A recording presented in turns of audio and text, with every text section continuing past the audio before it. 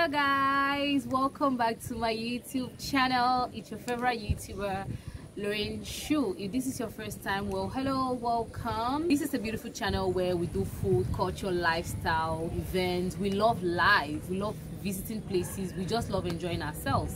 And I'm right here at Somewhere Bonasama in Douala, Cameroon.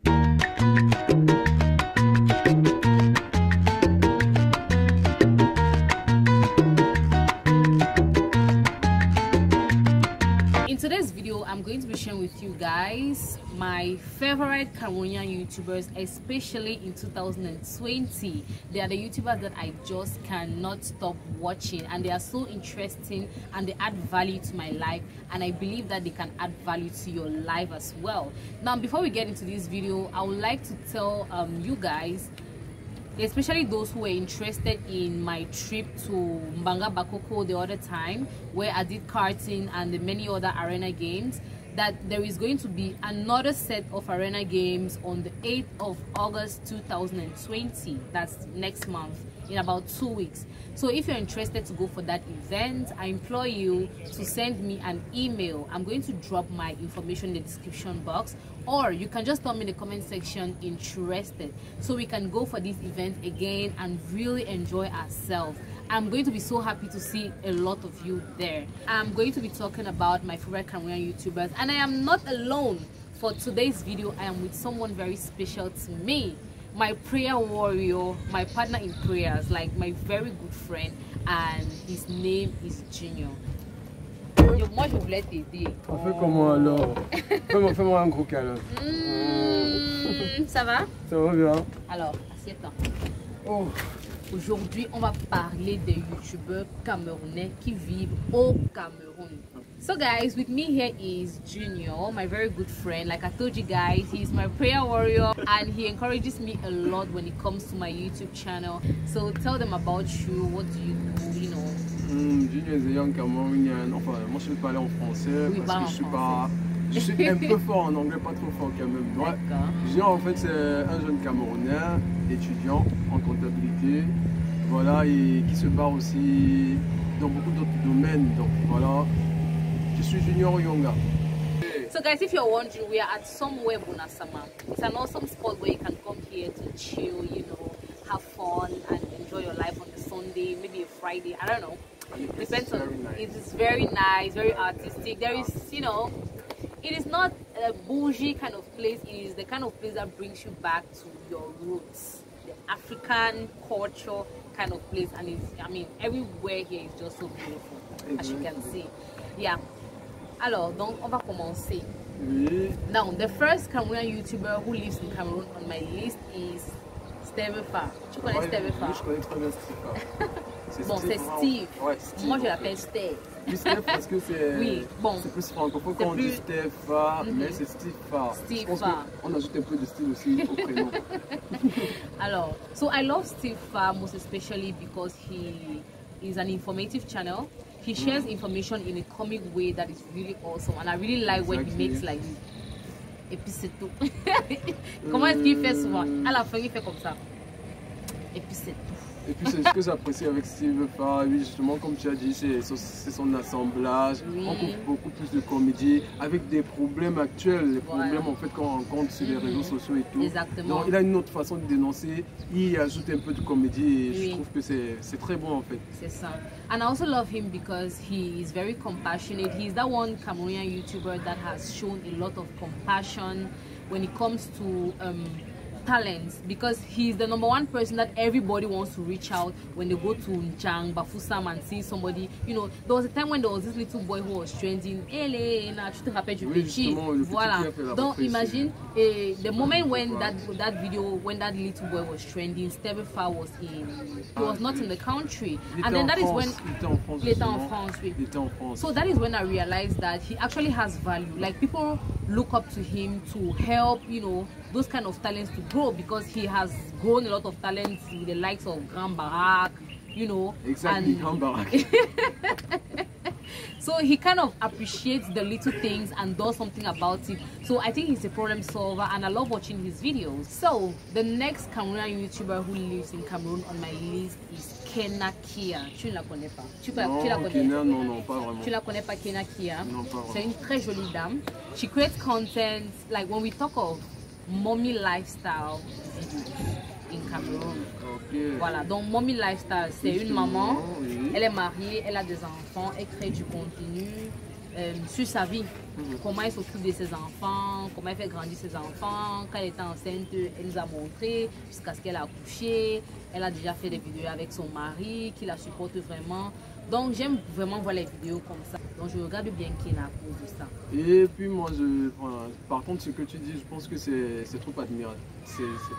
Il y a beaucoup d'admiration en fait. Oui. Dans le fait qu'une maman essaye de montrer en quelque sorte comment elle prend soin de ses enfants. Et c'est tout le monde sur son mari, parce qu'il faut dire qu'une femme aussi c'est son mari. Exactement, oui. Donc, ça veut voilà, dire qu'il la supporte vraiment. Si elle prend soin de son mari, ses enfants, c'est une autre façon de sensibiliser les jeunes filles que vous êtes, les jeunes personnes que nous sommes tous ensemble, parce que la vie de couple aussi, il faut dire qu'on a besoin d'enseigner la jeunesse actuelle. Donc, il faut t'abonner à sa chaîne. Elle est très intéressante. Et elle aborde souvent des sujets très importants. Elle parle aussi des relations, des choses comme ça. Les relations amoureuses. Amoureuses, oui. Et elle donne des conseils, comment trouver le bon gars. Nous avons changé d'endroit. On va vous montrer partout ici à Somewhere. Déjà que c'est très beau, il faut noter, c'est très beau. Je vous assure. C'est vraiment beau. C'est vraiment trop artistique. On trouve beaucoup de dessins ici, c'est magnifique, le cadre. Après, à l'intérieur, comme vous avez vu précédemment, il y a le grand cours d'eau, le Favorite. Il faut noter sur le Favorite Cameroun. Oui. La vue, elle est très belle. Vraiment, il y a des très beaux endroits. Du moins, on aura par la suite, on aura vous présenter les différentes parties, enfin les différents espaces profitables où les gars peuvent faire des photos Instagrammables. Je sais qu'il y en a plein là qui nous suivent. Instagrammable pictures. Est-ce que tu as un youtubeur préféré en ce moment? Dans le youtubeur là que non. C'est le seul que tu regardes en ce moment. C'est vrai que sur le coup quand même, je pense ça comme ça parce que c'est une personne quand même que j'aime trop, que je compte. Enfin, pas que j'aime trop, j'aime ce qu'il fait parce qu'il faut dire que l'expression doit être bien placée. C'est quelqu'un qui est très comique. Le Dwin, Junior et sa maman. Oh, les aventures de Junior et sa maman. Voilà, justement, vu que moi déjà je suis Junior et que je me retrouve dans ce qu'il fait, un Junior qui est très nuisible et une mère Sawa comme nos mamans d'ici d'ailleurs, qui sont très, il faut dire que vraiment, ils montrent exactement ce qu'on retrouve dans nos maisons avec... Et tout est pris en compte, vraiment le niveau vestimentaire, les réactions alimentaires, avec les lunettes, la manière de se tourner. So guys, Junior is talking about his favorite Cameroonian YouTuber who does mostly comic videos, and it is Les Aventures de Junior et sa maman. So recently there has been this guy on TikTok, he was on TikTok, he has been creating videos of him and his mom, you know, always having issues, and we love it because it is totally Cameroonian and he's only showing Cameroonian ways. Now I'm always on his channel to look at what is the next video because he just reminds me of mothers in Cameroon. They are all the same, and he speaks in their Sawa language, which I don't even understand, but I totally like. So guys, the next Cameroonian YouTuber based in Cameroon on my list is Juditha en fait, elle parle de la foi, la fitness et de la famille. Exactement. Donc voilà, c'est une qui exhorte en fait, qui amène les personnes, qui les renvoie au niveau de la foi, comment prendre soin de sa famille, et elle donne quelques petits conseils en fait. So guys, Junior was talking about Juditha. She's one of the Cameroonian YouTubers based in Cameroon that I watch a lot because she shares a lot of interesting content on family life, fitness, and especially faith. The next Cameroonian YouTuber on my list is Beyond Sight Network. Beyond Sight Network lives here in Douala, Cameroon, and she creates content on hair and Christianity. So I started watching her channel when she shared a lot of information on hair. Like she has a beautiful, like she has a crown of glory on her head in the name of hair. So I love watching her channel because she gives us a lot of natural hair tips, and most especially she talks about Christianity. So she also has this morning devotional content. Merci beaucoup. She also has this morning devotional content that she shares a lot, and she has a soothing voice when it comes to devotionals. So I highly implore you to follow Beyonce Network because she's very interesting. She's an awesome, beautiful lady who loves God and she loves her hair. The next Cameroonian YouTuber on my list is Tea Secrets. Now, Tea Secrets is based in Limbe, Cameroon. I love watching her channel most especially because of the recipes. I'm just going to go straight to the point. It's okay. I'm just going to go straight to the point. I love watching Tea Secrets because of the recipes that she shares. I have seen a lot of awesome recipes on her channel, and I love her channel most especially because she's Cameroonian like me, and she inspires me because my channel is food, culture and lifestyle, but I have focused so much on culture and lifestyle to the point that I haven't done enough recipes. So when I see other Cameroonian YouTubers doing the things that I really want to do, I get inspired. Tea Secrets, if you're watching this video, I love you so much. I love your recipe videos. Keep doing them. And I learned how to do a parfait on your channel. Next Cameroonian YouTuber is my girl Mercy Dare. I love Mercy because she's like my twin on this YouTube channel. We create similar content, food, culture, lifestyle. And recently, I don't know what has been happening to Mercy. She has found so much interest in creating interesting food content. So Mercy, what are you trying to do? So I really love the fact that she's very adventurous. She's very much like me. She goes to places, she explores, she loves lives just like me. And I really implore all Cameroonians to watch Mercy Dare because she's very engaging and she's very interesting.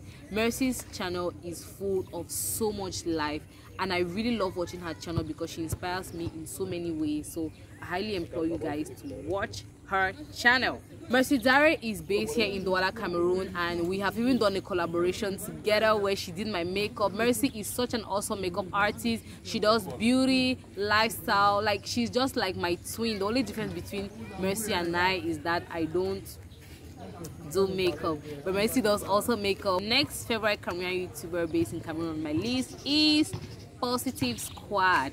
Positive Squad is a channel by a young man called Smart. He lives in Bamenda, Cameroon, and I love this channel because it is very informative as well. Like, this is our own Cameroonian informative channel. He gives a lot of interesting information that can be of help to a lot of persons, and I love the fact that the channel name is Positive Squad and he's full of positivity. Like, if you watch his channel, you're going to learn a lot, and I love watching his channel when I want to learn about a whole lot of things. Next on my list is G-Day Trading. So I love the channel because the channel belongs to an entrepreneur, George Tabi. I've had him on this channel before where we went out to share masks and where he was telling us, you know, about how to improve your business during this period, during this whole corona period when things are tough. So he's such a businessman who just came to YouTube and is now sharing awesome information, you know, to help other businesses that are growing up. So I highly implore you, my subscribers, to watch that channel if you want to have anything to, like, if you want to learn about business, to go to that channel. And you can as well meet him in person for coaching because he does coaching as well. He's motivational and inspiring. Okay guys, so the next Cameroonian YouTuber based in Cameroon on my list is Displore. Now I want to tell you guys a little story about Displore. C'est une histoire. Le nom de la chaîne c'est Displore, mais il y a une petite histoire derrière cette chaîne, d'accord? So the creator of Displore is called Emmanuel Sanyui. Emmanuel Sanyui is a young Cameroonian guy who had interest in sharing, you know, interesting top 10 content. Parce que le nom de la chaîne c'était d'abord Emma's Top 10, où il donnait les top 10 Cameroonian artists, top 10. Donc il donnait les, je ne sais pas comment on dit en français exactement, mais il donnait les, bon, il classifiait certaines choses en 10, comme les 10 meilleurs acteurs camerounais, les 10 meilleurs films camerounais, les 10 présidents africains les plus riches, tu vois. So he was giving this top 10, these different top 10 countdowns. Donc en quelque sorte il fait des classements. Exactement, et c'était très intéressant and many people were watching him. So because of that, he got a lot of attention and attraction from, you know, investors, people who really wanted to get closer to him. Wow. Like, this is our own, he's one of us. I like to call him one of us because it is somebody who worked so hard to be where he is. So I love the channel Displore most especially because of the story behind it, how it evolved and the kind of information they put out there. They don't only give Cameroonian information, pas seulement les informations sur le Cameroun, mais les informations sur l'Afrique et le monde entier. Mais il réside au Cameroun. Exactement. On va te avec toi, gars. faut dire que j'avais déjà fait mal.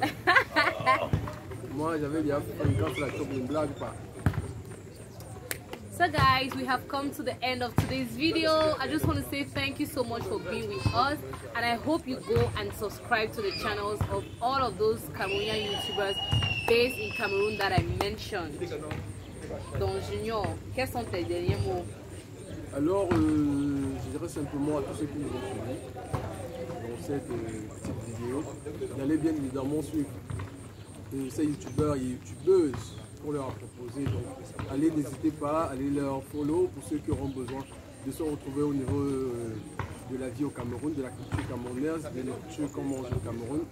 Vous pensez bien évidemment à Lorenzo, il y a bien d'autres, Edwin, avec Junior et sa maman. Pour ceux qui veulent rigoler de temps à autre, vous savez, c'est aussi une autre façon. Genre, vous allez le suivre là-bas, avec les réalités aussi du Mboa, parce qu'il faut dire qu'il parlait simplement des réactions de nos mamans ici, voilà. Donc, allez-y, n'hésitez pas, il y a plein d'autres. Il y a Judita au niveau de la spiritualité, la fitness, la vie en famille. Et bien évidemment Steve Farr qui rentre un peu dans la comédie, qui dénonce tout de même les réalités du pays. Donc voilà, allez bien les suivre. Et je pense que c'était un plaisir, c'était vraiment un grand plaisir pour nous de partager ce petit moment avec vous. Donc nous vous disons simplement merci. Merci. Et puis n'hésitez pas à aller directement sur la page abonnée. Abonnez-vous à ma chaîne, mais il faut introduire notre producteur de la journée. Ah, bien évidemment, c'est bien lui, hein? C'est bien lui qui a pu rassembler ce petit travail. C'est Elvis Sanjo. Alors, Alias Taxi Warrior, MMA.